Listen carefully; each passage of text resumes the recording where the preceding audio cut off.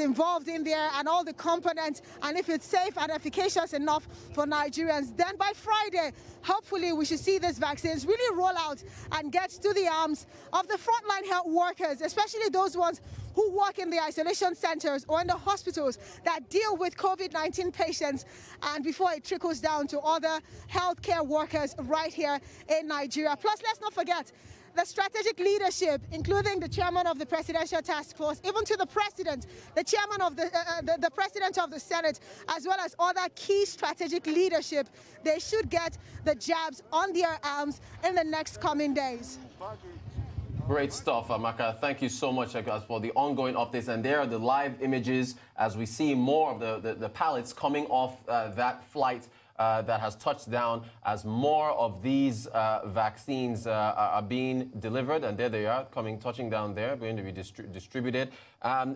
This one, I mean, you know, we've from Boss Mustafa, Secretary to the Government of the Federation, to Dr. Osaige Hanire, Minister of Health, to the representation of the Director General of NAFDAC, that's Mojisola Adeyeye, over to the Executive Director of the NPHDA, National Primary Healthcare Development Agency. I think it really shows the significance of this moment that we've got all these officials here on ground, and the amount of eyes that are going to be on the distribution of the vaccines and hopefully getting more for the nation. So again, I guess it emphasizes the gravity of the moment for the nation. Formalities, but very necessary formalities. Rotus, as we said, yes. As with this pandemic, a very important component that a lot of countries are learning, some are learning the hard way, is the component of transparency. And that's very important, from, you know, injections to variant, that's whether you have vaccines or you're having the virus. Transparency is very important. So what this again helps to prove is that the vaccines are here.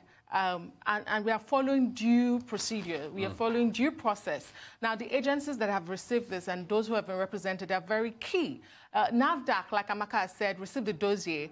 February 15th, rejected it to opt for Johnson & Johnson, can again be reassured that, you know, due process is being done. So this is fantastic. These are steps that were necessary to be taken and for all to see. Fantastic stuff. I take it you're going to be continuing this conversation Definitely. on Newsday. Indeed. Yeah, in a few minutes. All right, all right. Look, Amaka Ude on ground. Thank you so excellent work from Amaka. But of course, Adeso Amora with me here in the studio again. Dear Nigeria, that is exclusive images of the arrival of the AstraZeneca vaccines, 3.9 million doses. We've heard from government officials that have received them. And of course, we're going to be talking a lot about the distribution of the vaccines. But again, credits to COVID-19 and their involvement in getting this here. And of course, we pledge again our support to all the frontline workers that will be getting doses of these vaccines. That's going to do it for the Global Business Report. Do stay tuned to Arise News. From all of us, thank you so much for watching. I'm Rotus Odiri. Newsday will carry on the exclusive news in a moment. Do stay tuned.